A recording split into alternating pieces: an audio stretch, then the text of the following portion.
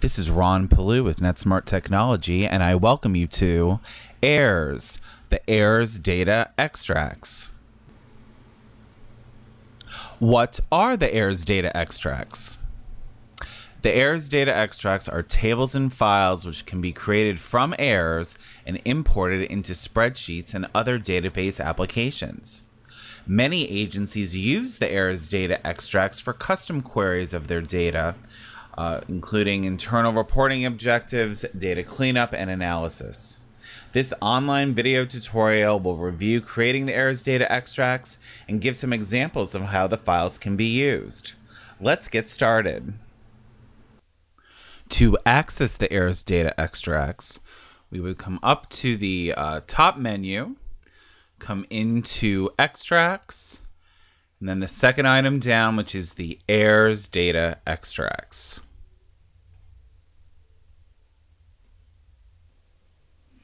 On this description page, we have a listing of the different tables and files we can create as a part of the AIRS data extracts.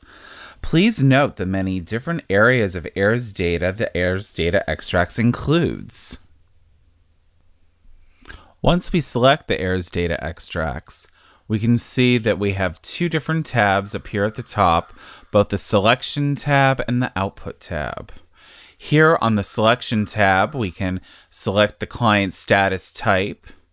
We could choose status type of active only or closed only. Additionally, you'll see down here at the bottom, the AIRS data extracts can be run based on an as-of date. If we navigate over to the Output tab, here we can see the three different reporting options for the AIRS data extracts. We have the AIRS data extract structure, client listing and create AIRS data extracts, and create AIRS data extracts and information page. The AIRS data extract structure will give the user a detailed listing of all the fields that are included in the data extract files. The field name, type, length, and field description are all listed. Prior to running the other two data extract options, users may find it helpful to run and print this as a reference. Looking here at URS data, we can see some of the fields included: client ID, the internal AIRS ID for individuals, last underscore name, client's last name, first underscore name, client's first name. We have various race and ethnicity codes. Scrolling down, we can also see sex at birth, current gender identity, date of birth, age. When first reviewing the data extract files, many users find URS data to be a good starting point. It should be noted, running the AIRS data extract structure file does not create the AIRS data extract files themselves. For that, we'd want to go to the two other reporting options: client listing and create AIRS data extracts, and create AIRS data extracts and information page. Client listing and create AIRS data extracts. Aside from creating the AIRS data extracts, this option will give users a listing of clients that are included in the data extracts, including their client ID, date of birth, case status, program, and the current assigned worker. Upon clicking Proceed, we are brought to this screen, which allows us to select our tables. As a part of this option, you will see that URS data, which includes client demographic data, is already checked off, as well as URS prog that includes client program enrollment history. If there are other tables that we would like to generate, we can simply check those off. Additionally, we have the option up here at the top to both select all or unselect all.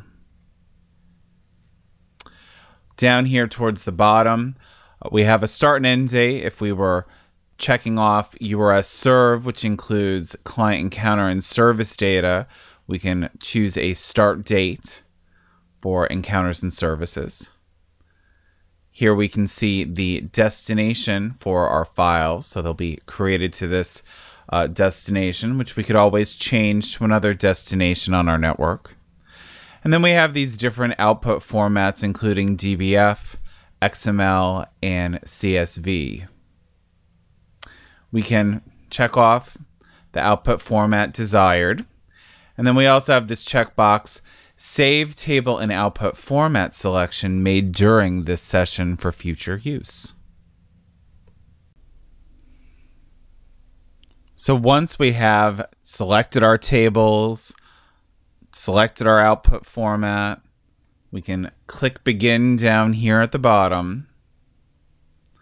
And we get this message, there are files in the destination folder. All files in the destination folder will be deleted and replaced with the ones selected. So if you do have files in that folder that you want to retain, make sure to move them out before running the extracts. We can click OK. And here we have the AIRS data extract client listing, knowing that the AIRS data extract have completed. At your agency, this could take a few minutes to complete.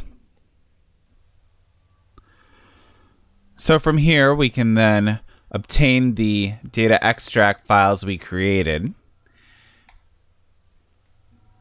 Going into the extracts folder of our AIRS directory, which is the default creation folder, we can see the CSV output option, which was the one that we had selected. And here we have the different files, URS data, URS housing, URS labs, URS prog, and URS serve. The third reporting option, Create AIRS Data Extracts and Information page, follows the same process. We click Proceed. It brings us to our data extracts selection screen. Down at the bottom, click Begin. Again, we'll get that warning message related to the files being deleted and replaced with the ones selected in the destination folder. Rather than receiving that client listing, here we have the AIRS Data Extract Completion Report. So once you see that this report is on the screen, then you know that the data extract files are now in the destination folder and ready for use. Using the AIRS data extracts. Once the AIRS data extract files have been created, we can analyze and manipulate them for a variety of purposes. Here you can see the CSV folder found within the extracts folder of the AIRS directory, showing all the CSV files that I created on my last AIRS data extract run. So say we want to take a look at URS data. And here we have the URS data opened in the CSV format. URS data includes client demographic information, a lot of the information that's collected as a part of the agency intake. We can see last name, first name, the different race and ethnicity codes are included in URS data. If we scroll over, we can then see primary language. Further, we can then see fields such as gender, sexual orientation, date of birth, age. All of these are included as a part of URS data. So from here, let's say we wanted to group our clients by primary language. We could choose the sort.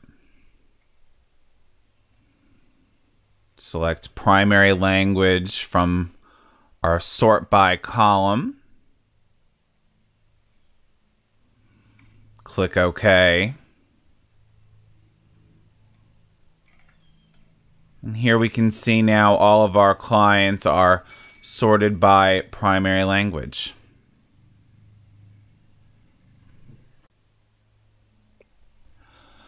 Here we have URS housing, which includes client housing status information. Say we wanted to sort by housing status. We could come in, choose sort by housing, click OK. And here you can see the table is now sorted based on the client's housing status. So we could run a query. How many clients have homeless on street as their status? How many clients have residential group home? How many clients have residential drug treatment? And see right down the list. Maybe we're looking to see which clients need to have their sexual orientation values updated. We could do a sort by sexual orientation.